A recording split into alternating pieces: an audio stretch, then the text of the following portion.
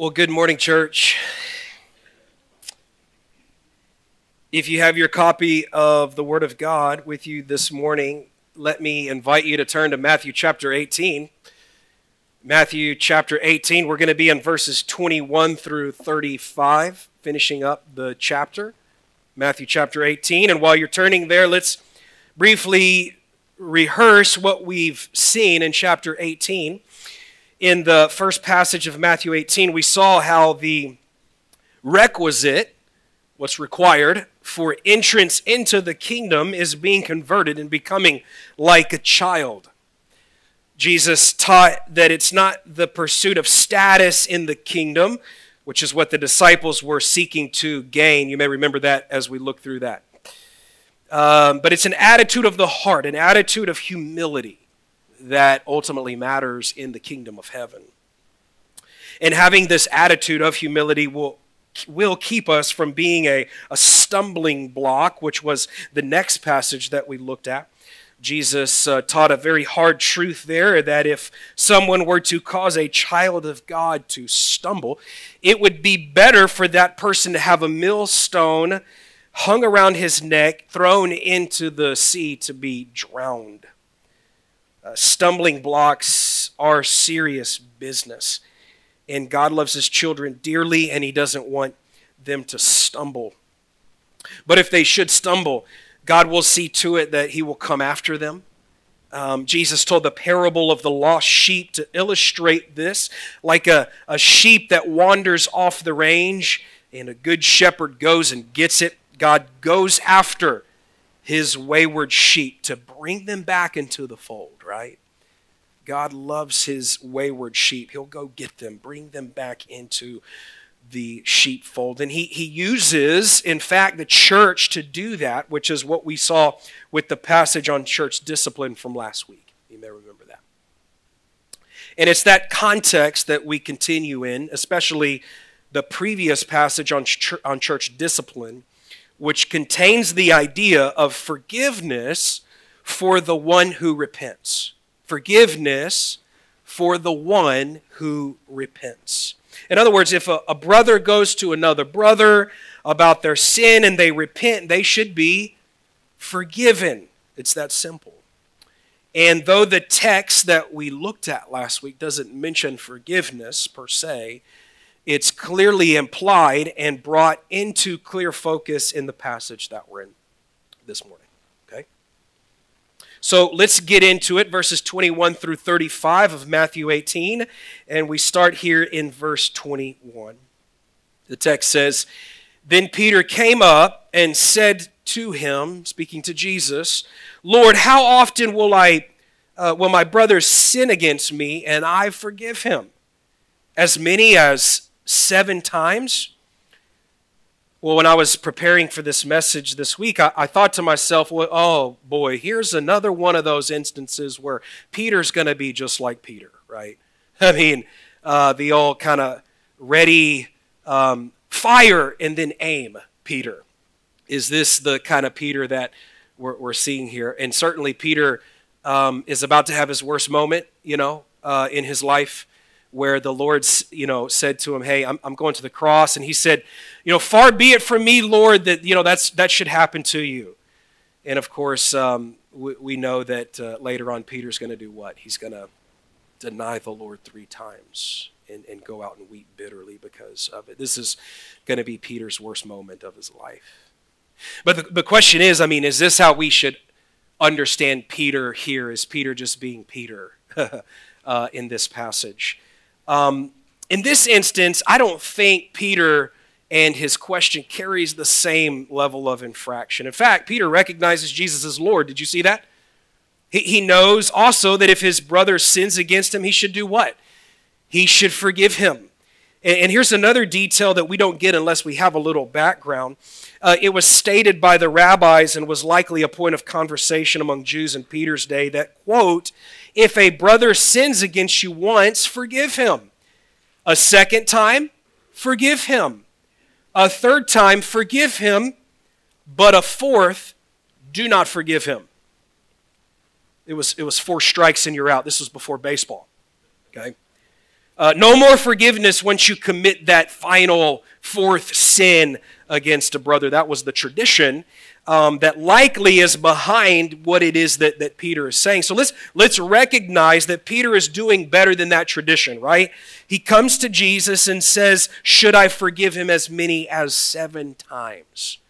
That's again, greater than that tradition. I'm seeing a little room for some mercy toward Peter in this one. How about you? But Jesus still has something to teach this disciple, Peter. 3 years into his training, by the way. Look at Jesus' response. Jesus said to him, I do not say 7 times, but 77 times. Peter, 7 times is not enough. If your brother sins against you 77 times, you should forgive him 77 times. A couple things here. One is that we aren't really sure how to translate the Greek word behind 77. Does it mean 70 times 7? Your translation, maybe the one that you have in front of you, may say 70 times 7. And just you do the math on that, that's 490. You're welcome. I did graduate, I don't know what grade school math that is, but 490 times you should forgive your brother according to that particular translation. Or does the Greek mean, as other translations say, 77? Well, the weight seems to go in this direction because the same word is used in the Greek translation of the Old Testament with respect to Lamech's revenge. We read there in Genesis 4:24, if Cain's revenge is 7-fold, then Lamech's is 77-fold. That 77-fold. That's the same word that's in the Greek there in Matthew 18, which translates a Hebrew expression that clearly means 77. Okay, that makes sense. There are some other thorns in this issue that I don't want to get too hung up on this morning. At the end of the day, whether it refers to 77 or 490, the point is the same. We are to forgive our brother without limits. We are to forgive our brother or sister without limits. Now, what this doesn't mean is that there are no consequences for sins when someone sins against you. What do I mean? Well, you know the whole phrase forgive and forget, right? We all know that phrase, and there's some truth to it. But sometimes that phrase gets misused as if it indicates we as Christians should be kind of like doormats that others can step all over. For example, says the commentator Dan Doriani, if someone tells a pernicious lie about me, I must forgive the liar. But I can also insist that he helps set the record straight. After someone sins against us, we're not bound to pretend that nothing ever happened. If a neighbor borrows money and fails to repay it, then comes to borrow more, we must forgive the offense. But we have no obligation to extend a second loan. So you see, forgiving doesn't mean we allow ourselves to be taken advantage of, right? Jesus said that we're to be wise as serpents and innocent as doves. But the point shouldn't be lost on us as we navigate Jesus' teaching in the wake of the rest of Scripture. We are to forgive without limits. That means that we aren't supposed to carry around a little clicker ticking off every time someone sins against us. There's 77, 78, and we're done here, all right? We're not supposed to have an app in our phone, the Notes app, and then have a little folder that says, every time so-and-so sins against me, and you got a little catalog there of every sin. We're not supposed to do that, right? The Scripture says things like this: love does not keep a record of wrongs. You are to, Colossians 3:12, forgive one another if anyone has a grievance against another. We, as Christians, are to be people of forgiveness. That's what Jesus wanted Peter to hear very clearly. And it's no accident that this comes right on the heels of the passage on church discipline. Remember how we looked at church discipline last week? The attitude to sin that Jesus was addressing was one that was stiff-necked, right? I'm not going to repent. Take your confrontation somewhere else. That's the attitude that Jesus is addressing in Matthew 18. That's a totally different attitude than the one that is presented by Peter's question. The issue in Peter's question is someone who sins but has, this is the key, an attitude of repentance. An attitude of repentance. They aren't stiff-necked. In the parallel account in Luke, it's clear that this is how we should understand this issue. Jesus says there, if your brother sins, rebuke him. And if he repents, forgive him. And if he sins against you 7 times in the day and turns to you 7 times saying, I repent, you must what? Forgive him. So if this passage helps us understand what's going on in Matthew 18, and I think it does, we know that the issue Peter is talking about is when someone sins with multiple offenses against him. If they turn and confess their sins, how many times must we forgive them? Well, without limits. Without limits. Jesus is saying every single time they turn to repentance, you must forgive them. And to that effect, church discipline is never necessary, is it? It never has to go to the 2nd stage or the 3rd stage or the 4th stage. Your brother sins, they repent, forgiven. No need to bring that sin up for a 2nd stage or another stage of discipline. Do you see that? It gets left there at the threshing floor and it's gone. Jesus is saying we're to forgive our brother or sister without limits. But why is that?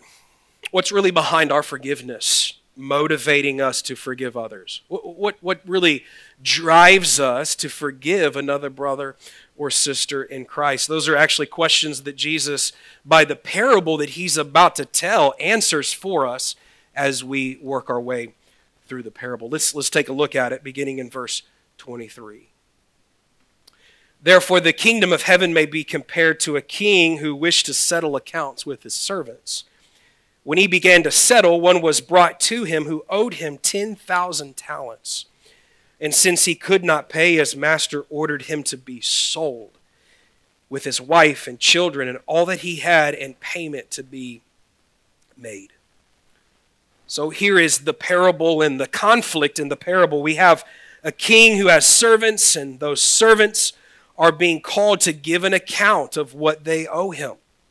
One such servant owes the king 10,000 talents.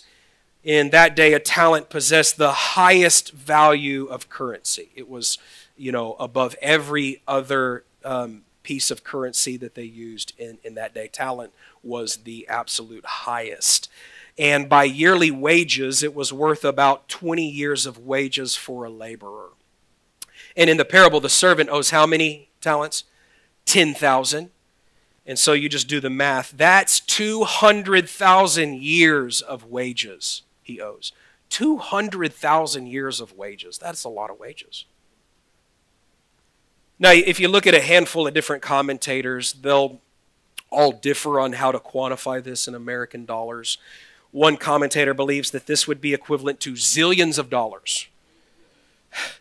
Now, his commentary was written in the 1980s. You have to take into consideration inflation since then. And with that, we may be at a number that's 15 times the current national debt of $35 trillion.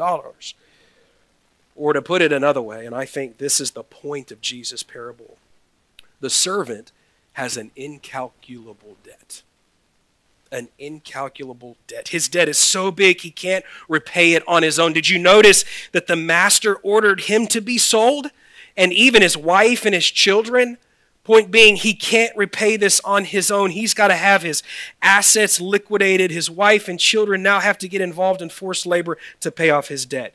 He can't pay this debt on his own. Are you seeing that?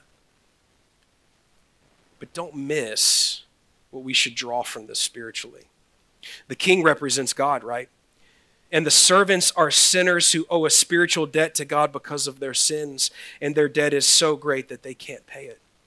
Their debt's so great, sinners' debt is so great that they cannot pay it to God. And the only hope that they have is to fling themselves into the arms of God's mercy. That's all the hope that they have. We have to appeal to God's mercy. And that fact is demonstrated in the parable. Notice. So the servant fell on his knees, imploring him, "Have patience with me, and I will pay you everything." And out of pity for him, the master of that servant released him and forgave him the debt.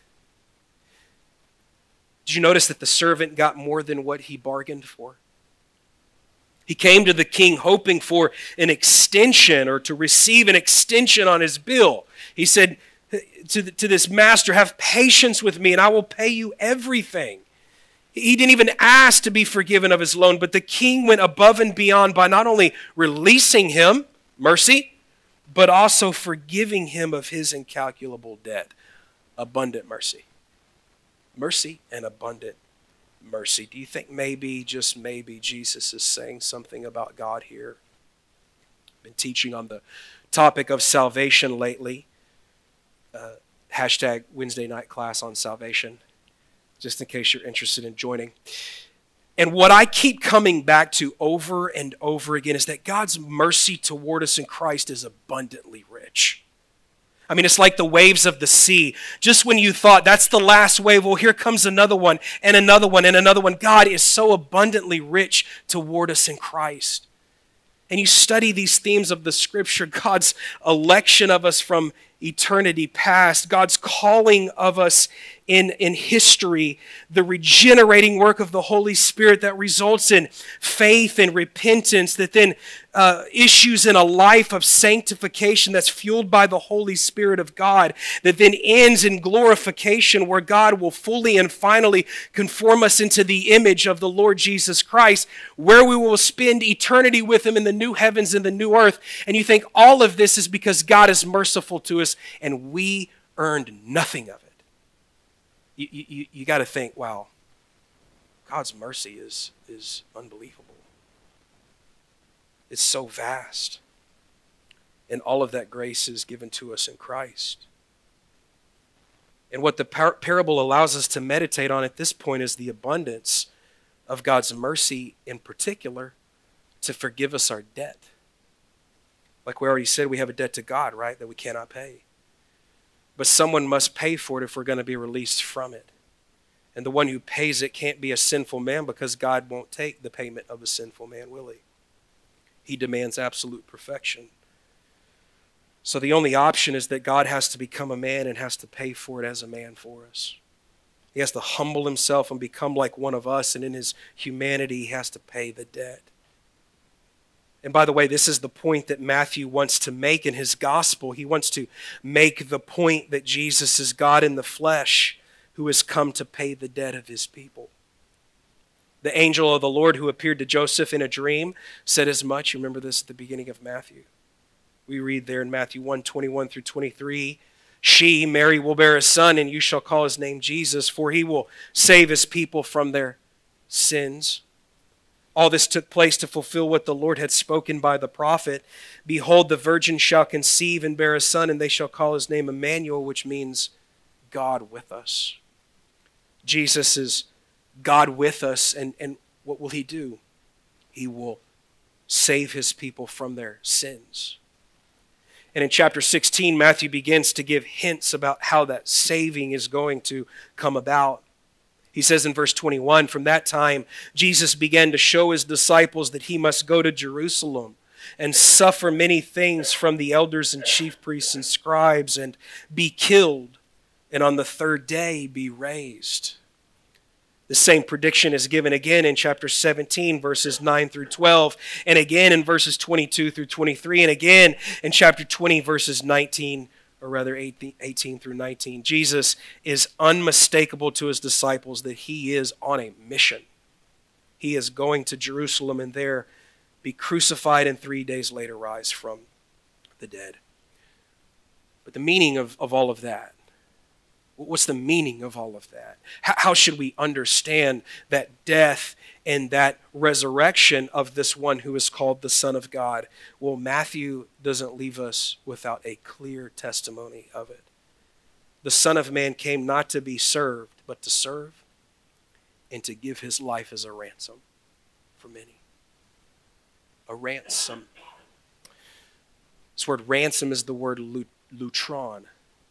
in the Greek. It's the same word that was used whenever someone would issue a price to buy someone out of slavery. It was the price, the ransom price that was given so that a slave could be set free. And it's no accident. I think that that's the same word that's used to describe what Christ accomplished for his people. That in fact, that when he went to the cross, his death was the debt or the payment of the debt that we owed. So that what he accomplished on the cross was sufficient to buy us out of the slave market of sin, to set us free, and to give us forgiveness from God. Colossians 3:13 says that God has forgiven us all our trespasses by canceling the record of what? Debt that stood against us with its legal demands. This he set aside, nailing it to the cross. God is so abundantly rich in mercy, isn't he, church? So how could we ever withhold mercy from our fellow brothers and sisters in Christ? That's the question that leads us into the rest of the parable. Look here, beginning at verse 28. But when that same servant went out, he found one of his fellow servants who owed him 100 denarii, and seizing him, he began to choke him, saying, "Pay what you owe." So his fellow servant fell down and pleaded with him, "Have patience with me, and I will pay you." He refused and went and put him in prison until he should pay the debt. When his fellow servants saw what had taken place, they were greatly distressed, and they went and reported to their master all that had taken place. Then his master summoned him and said to him, "You wicked servant, I forgave you all that debt because you pleaded with me, and should not you have had mercy on your fellow servant as I had mercy on you?" And in anger, his master delivered him to the jailers until he should pay all his debt. So also my heavenly Father will do to every one of you if you do not forgive your brother from your heart. That last verse right there is a pretty powerful, potent verse, isn't it? Pretty particular. And before we get to that, though, I want us to notice some things about the parable. Did you notice that the servant owed to the servant that was forgiven his debt how many denarii? 100 denarii. And in that day, a denarii denarius was a normal day's wage for a laborer. A servant would go do their work and would receive at the end of the day 1 denarius. So this servant owed his servant 100 days worth of wages, we should see. Compare that to the amount that the first servant owed. He owed 200,000 years worth of wages. Do you see what Jesus is doing with the story then? Here is this servant who owed something like 36,000 times the amount of debt as the servant he is demanding payment from. And though he was forgiven a tremendous debt, he can't forgive this minuscule sized debt of his debtor. The spiritual point, I think, is very clear. How could someone who claims to be forgiven an eternal debt by God not forgive a temporal sin of his brother or sister? Douglas O'Donnell says it like this: our debt to God is like the distance from the earth to the sun. But our debt to one another, you sin against me or I sin against you, is like the distance between Chicago and Indianapolis or Tulsa to Lawton, as viewed from the sun. There's real distance, but it's not comparable. And if God can bridge the first, then we should bridge the second. If God can bridge the first, we should bridge the second. It's clearly what Jesus is saying. We who are forgiven by God for all our sins ought also to forgive the sins of our brothers and sisters in Christ. This idea is repeated in other places in the New Testament. Ephesians 4:32 says, "Be kind to one another, tender-hearted, forgiving one another, as God in Christ forgave you." Colossians 3:13, "As the Lord has forgiven you, so you also must forgive." The motivation for our forgiveness of others is that we have been forgiven by God through the atoning blood of the Lord Jesus Christ. We forgive because He forgave. the forgiven forgive. It's that simple. And so the degree to which we walk in the forgiveness of God is the degree to which we forgive others, right? It places a high premium then on walking in God's forgiveness, of reminding ourselves often of the forgiveness that we have received in Christ. And this is why Sunday mornings are so beautiful, because we gather together as the body of Christ and we sing songs that remind us about our forgiveness and the death of Christ and what it is that his death accomplished. We sang this morning those words, his mercy is more, which begin with what love could remember, no wrongs we have done, omniscient, all-knowing, he counts not their sum. Thrown into the sea without bottom or shore, our sins, they are many, his mercy is more. His mercy is more. And we come together, we partake of the communion, the Lord's Supper. And in the Lord's Supper, we're reminded, aren't we, that his body and his blood were given for us for the purpose of issuing us into a new covenant so that our sins could be forgiven, right? We gather together as the body of Christ as one of the means and the ways by which God has ordained that we should remind ourselves about how we've been forgiven. And there are so many other ways that we can remind ourselves of the forgiveness that we've received through Christ. But all of these things are reminders to us for the purpose not that we just praise God, but also as we turn out toward our brothers and sisters, that the same forgiveness we've received from God should also extend to them. They should also be forgiven because we have been forgiven much. Amen? Yet Jesus tells the parable because he knows that in our flesh, we don't like to forgive. The flesh wants to be like the character in the parable who resorts not to forgiving, but to choking the offended or the offender. And maybe it's not like a physical choking that Jesus has in mind by application, but at the very least, a kind of emotional choking. We can think about this in marriage, right? Maybe a spouse like does something and then asks for forgiveness, but the other spouse for the rest of the day just, silent treatment, right? Just kind of an emotional choking that just chokes out the life of the relationship. I mean, that can happen. Or a wife that misplaces her phone and comes to the husband for the zillionth time and says, can you help me find my phone? A husband can be like, I'm done. No more looking for the phone. You have asked me way too many times. Forgiveness has run up. I don't speak from experience or anything here. But we can do these kind of things, right? In a marriage relationship or relationship with others, we kind of emotionally choke one another out so that we just kind of suck the life right out of the relationship. And all we got to do is, brothers and sisters, all we have to do is forgive. All we have to do is forgive, but instead it's so easy in our flesh to just create this root of bitterness in our hearts, and that root of bitterness has a really serious result. I want to share with you this verse. You're probably familiar with it, but remember this, see to it that no root of bitterness springs up and causes trouble, and by it many become defiled. In other words, be diligent to not let your hearts become bitter toward your brothers and sisters in Christ. If this kind of thing takes root, and this is why we need to take it serious, because a verse like this tells us that these little things of bitterness, we might call them little, but they create a root in your heart, and that root causes disruption, and in this case, what? Defilement.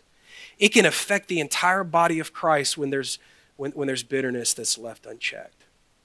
This is why we have to, as this verse says, see to it that there's no root of bitterness in your heart. Cut that off. Uproot that. It's going to affect the entire body of Christ.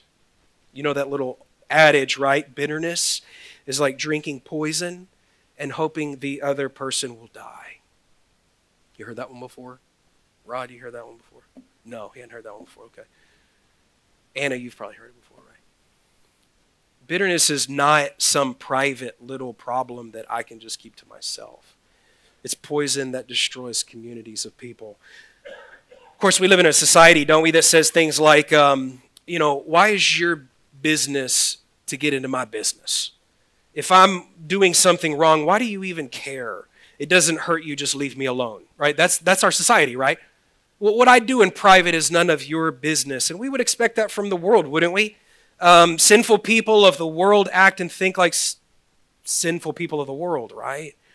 But we can't let that infiltrate the church, because we know that a member's private sin, or whatever that sin is, has absolutely the potential to defile the church. So we can't have this attitude of, well, this is my business, you just stay out of it. No, a root of bitterness can defile the church. It leads to all kind of problems in relationships, and it destroys unity and spreads like gangrene. None of us should tolerate it.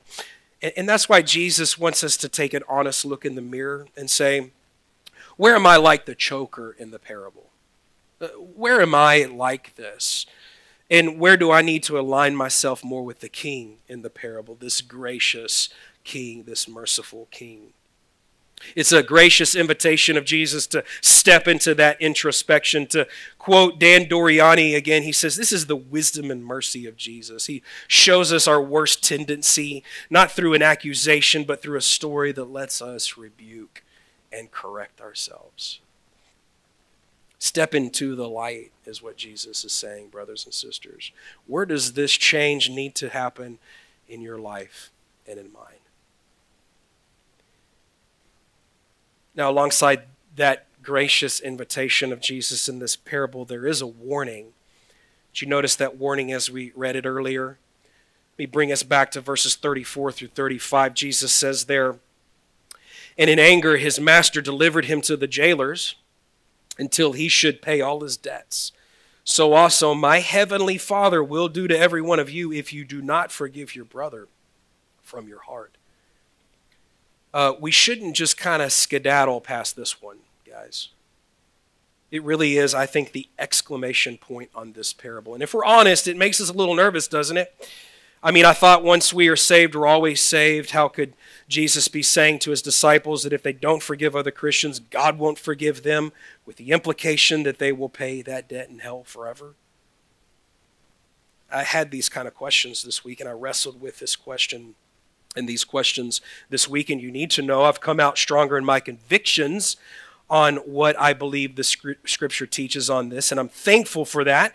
But in my wrestling, I did read some commentaries, and one of the commentaries, one I greatly respect in so many ways, concluded that what Jesus was talking about when he spoke about God's forgiveness here is that forgiveness we receive that restores us to fellowship with God. In other words, he taught that this is not about ultimate forgiveness from the penalty of sin, which is eternity in hell. This is about God forgiving us so that his children, or as his children, we can enjoy again our fellowship with him that we lost through sinning against him. And let me just affirm, there is that kind of forgiveness in Scripture, right? As a Christian, we have the promise from God's word that what? 1 John 1:9. If we confess our sins, what? He's faithful and just to forgive us our sins and to cleanse us from all unrighteousness. That's a beautiful verse. It's in the book. We need to believe it, and we need to live it. If we have sinned against our Father, we have the promise that if we confess our sin to him, then he'll restore us to fellowship with himself. As a beautiful promise of the Scripture. But is that what Jesus is referring to in this passage? Well, you probably already feel a little bit like, I don't think that's what he's talking about. And I take my cue from verse 34. Actually, I need to go back to verse 34. I'm sorry. God is likened here to the master and king who punishes the servant for his debt. Spiritually speaking, that debt, as we've already concluded, is the debt of sin, the punishment of which is eternal punishment. So when Jesus speaks about his heavenly Father not forgiving someone, he's talking about not forgiving them of the debt which leads to an eternity in hell. That's how I'm convinced that we should understand what Jesus is talking about here. Now that still leaves the question, how do we understand this warning then? Let me walk through that with you. Jesus is addressing the disciples at large. The you in verse 35, that's plural. He's addressing all the disciples, and when Jesus or the authors of the New Testament address the Christian community at large, they issue warnings. And those warnings are real, and those warnings are serious. And in this particular warning, Jesus is basically saying that if you claim to have been forgiven by God, yet your heart is a heart of unforgiveness perpetually, you will not be forgiven by God. We could say it another way. You have not been forgiven by God. And let me explain that some more. What does God do when He regenerates us? You know, that popular phrase, which comes from the Bible, being born again.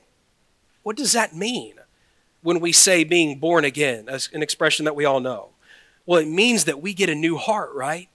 God gives us a new heart. He takes out a heart of stone that's resistant to Him, and He replaces that with a heart of flesh, a heart that wants to obey Him and love Him.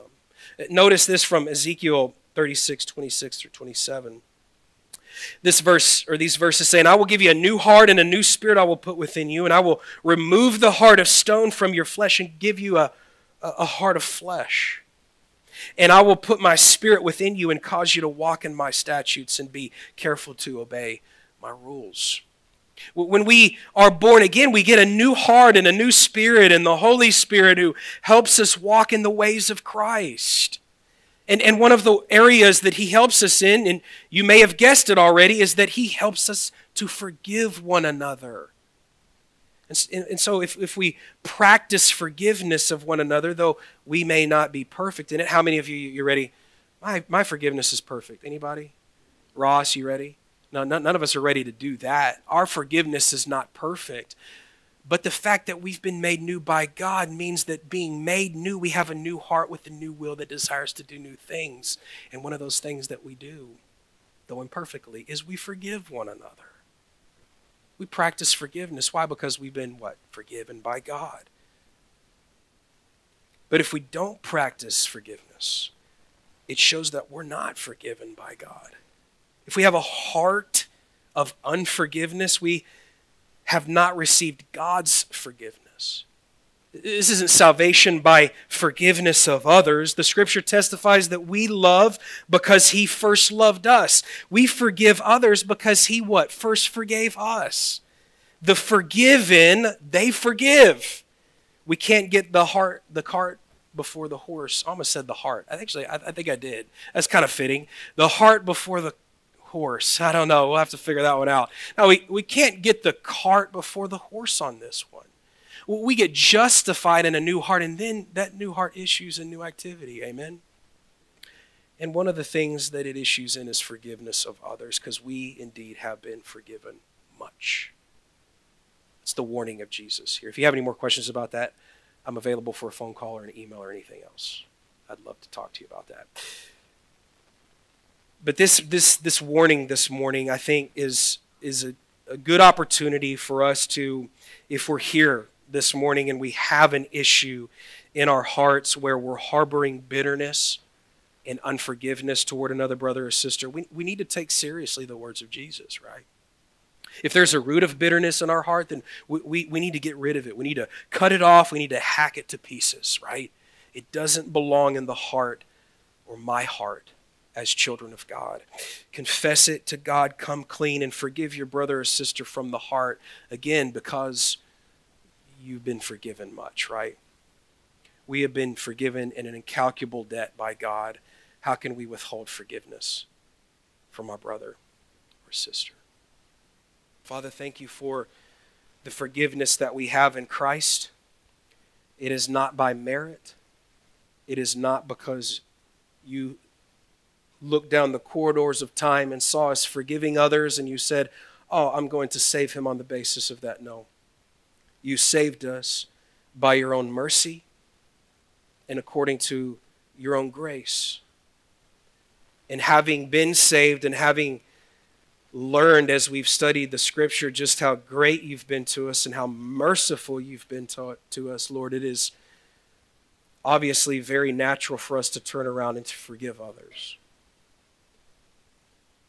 So, Father, refresh us this morning in what you have accomplished for us and how you have forgiven us and shown us mercy so that we can be merciful and forgive one another.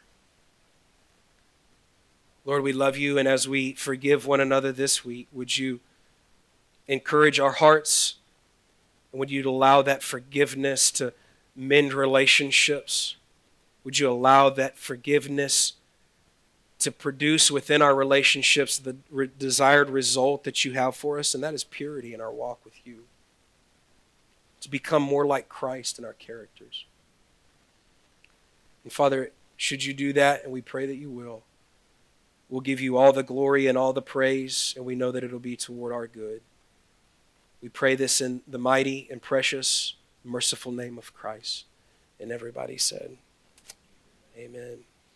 Church, you are loved, forgiven, and dismissed.